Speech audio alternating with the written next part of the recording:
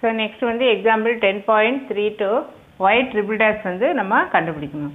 So first என்ன y dash equal to இப்போ இதை டிஃப்ரென்ஷியேட் பண்ணு d of differentiation of 1 by x that is equal to இந்த மாதிரி வந்துன்னா இதனுடைய ஃபார்முலா -1 ஹோல் இது இப்போ கீழே வந்து ஒரு பவர் இன்க்ரீஸ் பண்ணிக்கணும். இங்கே என்ன போட்டுக்கிறோம் x ஸ்கொயர்டு அப்படின்னு போட்டுட்டு இங்கே இந்த 2 அப்படின்னா 1 வந்து ரெடியூஸ் பண்ணிக்க. அப்போ இங்கே பவர் 1ன்னு போட்டு இங்கே 1 ஃபேக்டோரியல். இது வந்து ஈஸியாக இருக்கும் உனக்கு. அதாவது இங்கே ஃபார்முலா வந்து நமக்கு இங்கே x பவர் 1 வந்தால் இங்கே அடிஷ்னலாக 1 போட்டு 2 போட்டுக்க. இந்த x பவர் 1 இங்கே போட்டுட்டு ஃபேக்டோரியல் 1 அப்படின்னு சொல்லி போட்டுக்க.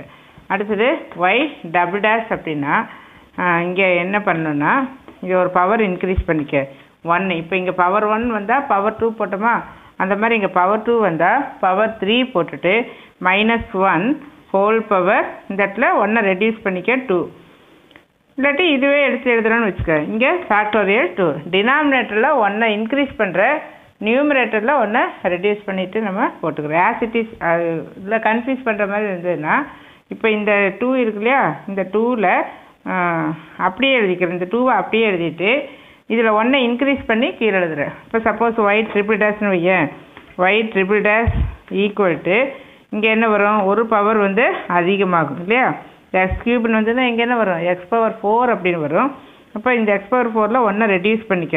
ஸோ -1 ஹோல் பவர் 3 இந்த இடத்துல ஃபேக்டோரியல் 3 அப்படி வச்சுட்டிங்கன்னா ஈஸியாக இருக்கும். இங்கே க்யூப்னு இருக்குது, 1 அதிகப்படுத்திட்டு பவர் 4 போட்டுக்க, மேலே வந்து 1 ரெடியூஸ் பண்ணிக்க.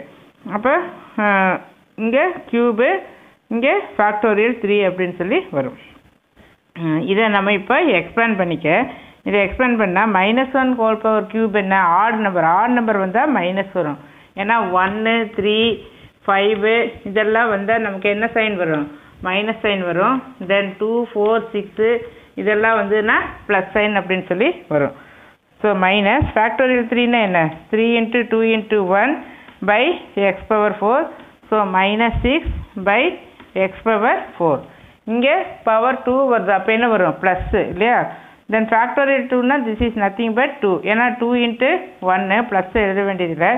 By X cube equal to 2 by x cube. இதுதான் வந்து நமக்கு final answer. And that is equal to power 1 வருது, அப்போ மைனஸ் வரும். Factorial 1 is 1 by x square. So இந்த ஆன்சர் வந்து நமக்கு கரெக்டாக அப்படின்னு சொல்லி செக் பண்ணிக்கிறேன். இது எக்ஸ்பேண்ட் பண்ணல, இது வந்து அப்படியே எழுதிருக்கு. So this is the answer for this. இதனுடைய அடுத்த கொஸ்டின் வந்து அடுத்த வீடியோவில்